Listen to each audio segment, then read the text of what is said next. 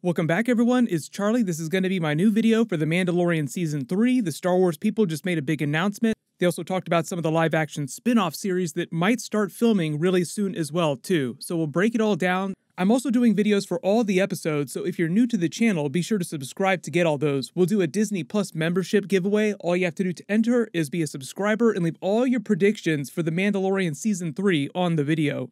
So spoiler warning for everything that's happened on The Mandalorian Season 2 so far through Episode 2. So starting with number 10, biggest news by far is probably Deadline reporting that Boba Fett is getting his own miniseries. They didn't say how many episodes that would be, but it gives you a pretty good idea for what his character arc is going to be during The Mandalorian Season 2. So first big prediction, pretty safe bet that he eventually reclaims his armor from the Mandalorian by force. He's always been something of an antagonist in the Star Wars universe. The Mando is supposed to be the good, honorable character.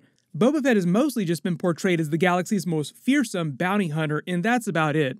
So number 9, either in the Season 2 finale or sometime around the finale, he, Moff Gideon, and the Mandalorian will probably have a classic Western three-way Mexican standoff. I referenced the good, the bad, and the ugly during my Mandalorian Season 2 Episode 1 video because that's where the classic trope of the three-way standoff comes from. Every time you see that gif of The Office with them doing it, obviously it's funny, but they're parodying the good, the bad, and the ugly movie.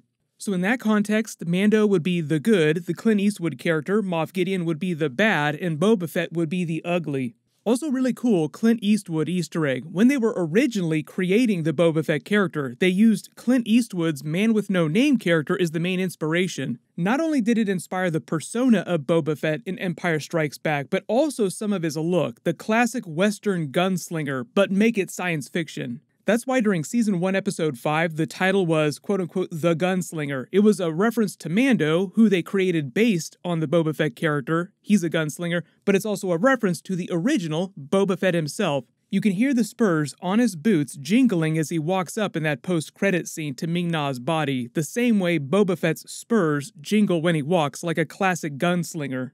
The sound of the spurs was meant to be the huge clue for who he was supposed to be before they confirmed Boba Fett was going to be a big character in Season 2. Number 8, Boba Fett will probably collect the bounty on Baby Yoda, capturing him for Moff Gideon in the finale, or by the finale. They mentioned Empire Strikes Back when talking about The Mandalorian Season 2 as inspiration and what happened at the end of Empire Strikes Back. Boba Fett captured Han Solo and went to collect the bounty on him from Jabba the Hutt. It was a huge downer ending, setting the stage for a huge rescue operation at the beginning of Return of the Jedi, the next movie. So think about how that might inform the Mandalorian Season 2 finale. Boba Fett captures Baby Yoda and probably gives him to Moff Gideon, collects the mountain of credits for his bounty, and then takes his armor back from Mando. Number 7, so that they can open The Mandalorian Season 3 Episode 1 with a very Return of the Jedi-esque rescue operation to save Baby Yoda from Moff Gideon. Also, when you think about it, Moff Gideon wouldn't be a very compelling villain if he couldn't make good on his threats, and he's already declared that he's taking Baby Yoda and that the Mandalorian has no idea what he really is and what he means to the future of the galaxy. So like Darth Vader chopping off Luke's hand and the Empire striking back against the Rebellion for destroying the Death Star in A New Hope, Moff Gideon has to get some kind of revenge against the Mandalorian for making him take the L so hard during the Season 1 finale. Number 6, Boba Fett will also probably get the Slave 1 ship back. It would be weird to spend so much time in Season 2 Episode 1 and Episode 2 setting him up, getting his classic armor back, reclaiming his identity as the Boba Fett you know from the movies, to not also give him back the Slave 1. And if you think about it, between the time he spent in the Sarlacc pit and the time that he's been out, he's been stuck on Tatooine for the past 5 years.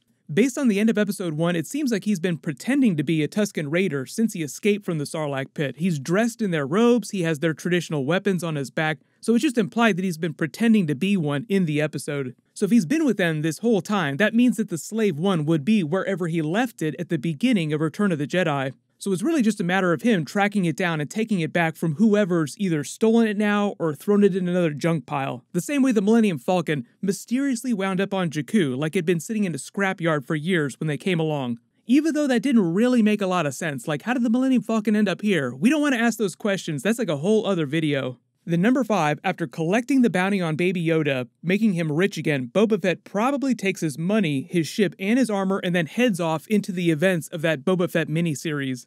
They didn't really say when it's going to take place in the timeline. It could always take place in the past, but it sounds like they're setting him up to go off into this special mini-series. Deadline's recent report said that could start filming as soon as this year, but they didn't say when it would premiere. I'm assuming sometime after The Mandalorian Season 3, which I think is going to premiere around this time next year. So the Boba Fett series would either be at the end of 2021 or sometime in the first half of 2022.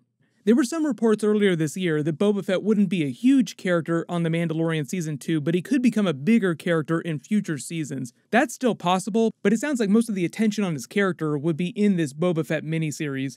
Number 4, the story of the Boba Fett miniseries will probably be more of a traditional bounty hunter saga, the way that the Mandalorian series started out. Now it's kind of turned into more of a series of fetch quests involving Baby Yoda and world building this part of the Star Wars universe with a bunch of new characters and lore between the events of the original trilogy and the new movies. But because they're bringing Boba Fett back to redeem him as a character, it would also probably be about him reclaiming the title of the galaxy's most fearsome bounty hunter. Remember the live-action Star Wars Underworld series that George Lucas almost made after Revenge of the Sith? They filmed a ton of test footage. The Boba Fett series will probably feel a little bit more like that was supposed to be. They wrote over 50 full episodes of that. All the scripts were ready to go. The reason why they pivoted from that live-action series, though, to the animated Clone Wars series was mostly because of the budget.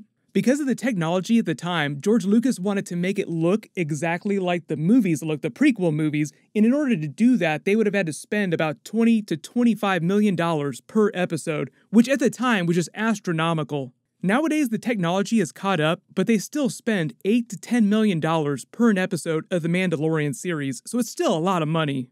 Number 3, the other live-action series they reported was the live-action Ahsoka series. That also implies a similar trajectory for her character during The Mandalorian Season 2. Like, she helps the Mandalorian and Baby Yoda on their quest, but then afterwards, Ahsoka goes off on her own mission. I know everyone wants to see more of the Clone Wars and the Star Wars Rebels characters show up in the live-action series like Thrawn, Ezra Bridger, Sabine Wren. Those were all characters that they would probably cover in an Ahsoka series, because the last time we saw her, she and Sabine were heading into the unknown regions to look for him. And 2, big prediction, everyone's speaking about Ahsoka, wondering when we're going to finally see her during The Mandalorian Season 2. Dave Filoni, who created the Ahsoka character with George Lucas, wrote and directed The Mandalorian Season 2 Episode 5. So right now, if you're laying bets, that would be the episode to bet on.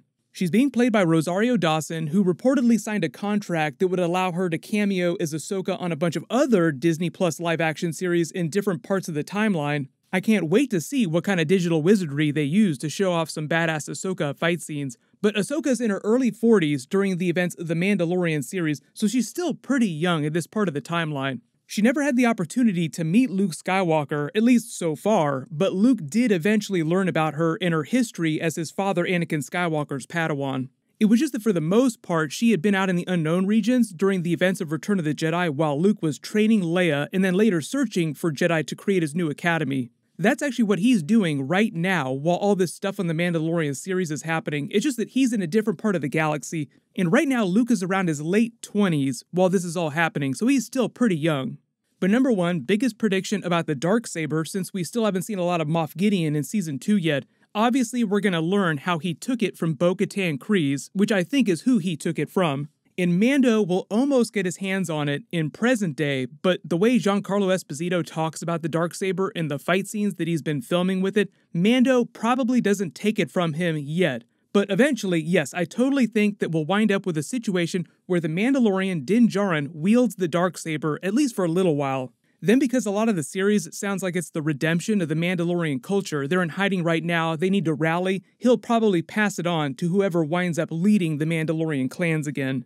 And eventually, all the Mandalorians will formally recognize Baby Yoda as a Mandalorian himself, paying off the theory that the title of the series, The Mandalorian, also refers to Baby Yoda, not just Din Djarin. But what I'll do is when we get the Mandalorian Season 2 finale in December, I'll do a new Season 3 predictions video just changing things based on what ends up happening in the rest of the episodes. Everyone leave all your predictions in the comments, and there will be more bonus videos this week, but leave all your requests in the comments as well. Click here for my full Mandalorian Season 2 Episode 1 video, and click here for my Mandalorian Luke Skywalker video. Thank you so much for watching, everyone stay safe, this is The Way.